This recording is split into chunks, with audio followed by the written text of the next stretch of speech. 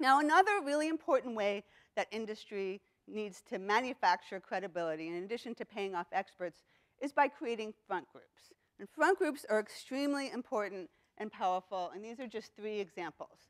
So the Center for Consumer Freedom, and these are, some tip-offs are the words that they use.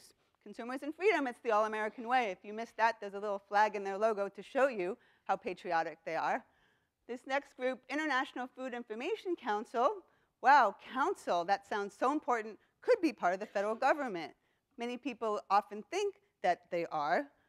The third group is the US Farmers and Ranchers Alliance. Again, the word alliance sounds all warm and fuzzy, must be a good thing.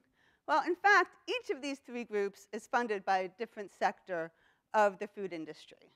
And it's really important to know who these groups are when you see them showing up in various ways. So they will either take out ads, or they will write op-eds, or they will hire experts who will speak on their behalf.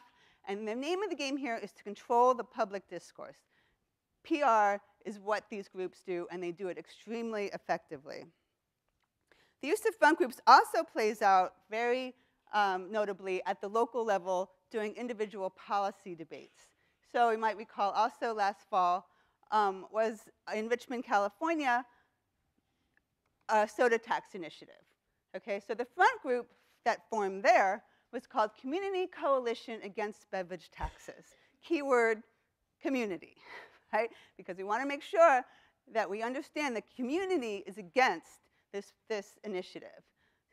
Related to that is the tactic of putting a small business person out in front. So industry took out these billboards having a local business person claiming that the soda tax would hurt his small business, and then playing the race card. That was another issue that came up in Richmond.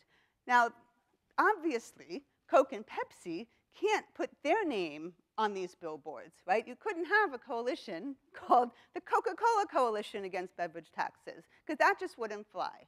So instead, they fund these local sounding groups to do their bidding.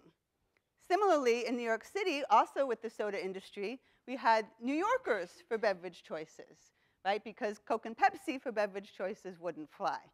The idea is to put the individual, the consumer, the small business person, the sympathetic person out in front carrying the message, because those are the groups that have credibility. And in this case, the message on the t-shirt is, I picked out my beverage all by myself, another way of discrediting government, infantilizing the idea of government, doing anything to try and fix this problem.